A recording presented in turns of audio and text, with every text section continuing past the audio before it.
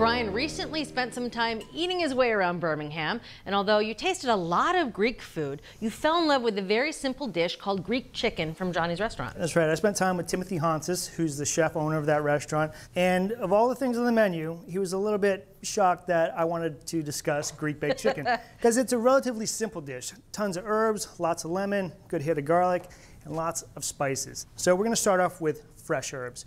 We're going to use 2 tablespoons of fresh chopped thyme leaves. Now, we don't want to chop these herbs too finely. We want to have those big pieces on the chicken so you get a real big pop of flavor when you eat it. So we're going to go with 2 tablespoons of thyme leaves. So next, we have 2 tablespoons of chopped fresh rosemary. And again, I'm just going to take a couple of passes with my knife and try to avoid doing too much of the rocking motion.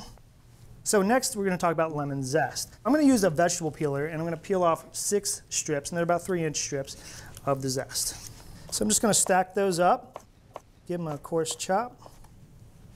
All right, here we go with the lemon. That does smell good. I already smell how good that smells. Okay, what's a Greek recipe without a little bit of garlic in it? So we're going to add 5 cloves of garlic, similar to the herbs and lemon zest, coarsely chopped pieces. So 5 cloves of garlic go in there. Okay, and now we're going to add to that a 1/4 cup of extra virgin olive oil, 1 tablespoon of kosher salt, and then we're going to add 1½ teaspoons of dried oregano, and then we're going to add 1 teaspoon of ground coriander, 1/2 teaspoon of red pepper flakes, and finally 1/2 teaspoon of black pepper.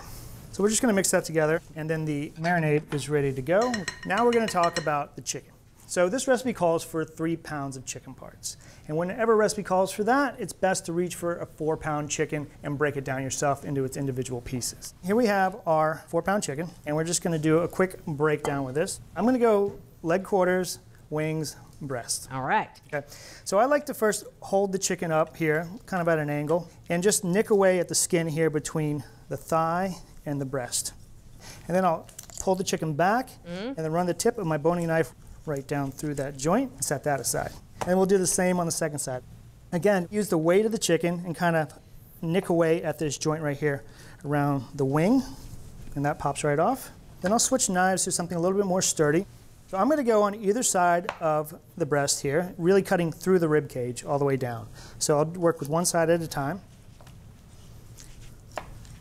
And then I'll spin it around and do the second side. And we can discard this or use it for chicken stock.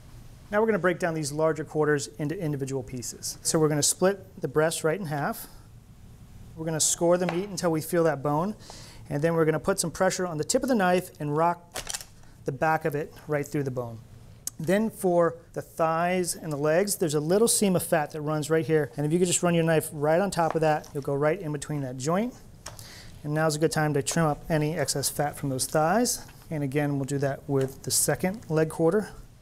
Then we're just going to remove the wing tip here. So you can just pop right through that joint. Oh, those are so good for stock. They have so much cartilage in them. And then the same with the second wing.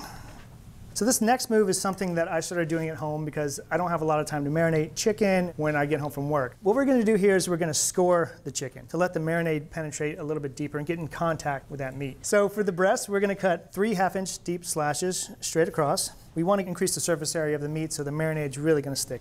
And with the thighs, we're going to make 2 slashes perpendicular to the bone, again about a 1/2-inch deep. Okay, and for the drumsticks, we're going to do 2 1/2-inch deep slashes, 1 on either side. The wings are small enough and thin enough that the marinade will work on those without having to tinker with them at all. All right. All right, so we're just going to toss all this chicken in the marinade. You can see already those little slashes are taking in all those big chunks of herbs and garlic. We're going to cover it with plastic wrap, and we're going to refrigerate it for at least 30 minutes or up to 2 hours. But you don't want to go too much longer than 2 hours because there's a ton of salt in here, and it can get a little bit salty. It's been 2 hours, and we're ready to cook off our chicken. So we're going to cook the chicken in the skillet. One, because the chicken's going to be a little bit more crowded in the pan than it would be in a baking dish, so all the juices that come from the marinade and then come out of the chicken are going to create a nice pan sauce for us at the end. They're not going to evaporate in the oven. Number 2, the skillet is broiler safe. We're going to broil the chicken at the end to get some nice browning on the skin. And the third, the skillet's got this nifty little handle here. Nifty. I don't know if you noticed that, but it's easier to move in and out of the oven. Okay, so the chicken is all positioned in there, and we're going to take all of our leftover marinade, and we're going to make sure we get all of that into the skillet. Oh, yeah. We've got the oven rack set about 6 inches from the broiler element, because again, we're going to broil at the end. And the oven temperature is currently at 425 degrees. We're going to bake the chicken for about 30 minutes until the breast meat hits 160 and then dark meat hits 175 degrees. It's been 30 minutes and we're ready to take a look at our chicken and give it a temp. Oh, it smells good. Julia, do you mind turning that oven to broil for me, please? You got it. All right, Julia, we're gonna temp the thickest part of these chicken breasts, and we're looking for 160 degrees. We're at 161, and that's perfect. Pretty good. So now we're ready to broil the chicken, but before we go under the broiler, we're gonna spoon some of these pan juices, which contain a lot of olive oil and chicken fat, over top of the chicken. That's gonna help the chicken brown really nicely under the broiler.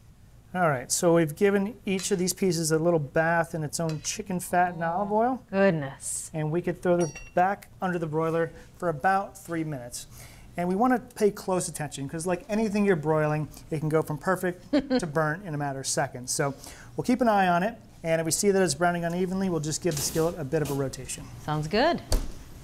Julia, let's take a look at this gorgeous looking, well-browned chicken. That is beautiful.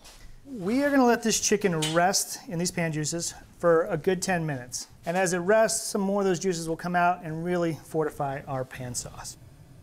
Julia, this chicken is ready to be plattered, and it smells good, huh? It looks gorgeous. So we are going to put these pieces on the platter, and then we have our delicious pan juices here. We're going to add a tablespoon of juice from that lemon we zested earlier to really send it back to Alabama.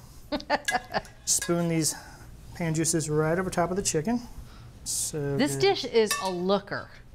All right. Can I serve you a piece? Absolutely. So this is great to eat with like crusty bread or boiled potatoes. So all those juices could soak in.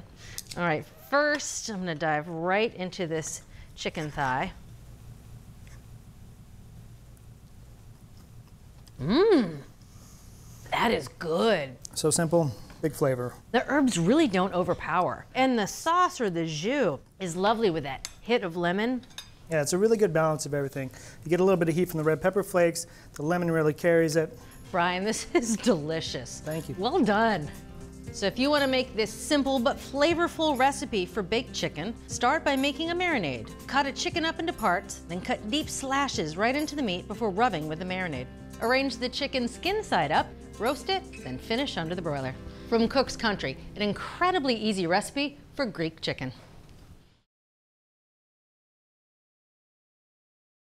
Thanks for watching Cook's Country from America's Test Kitchen. So what'd you think? Leave a comment and let us know which recipes you're excited to make, or just say hi. Now you can find links to today's recipes and reviews in the video description. And don't forget to subscribe to our channel. See you later. Alligator.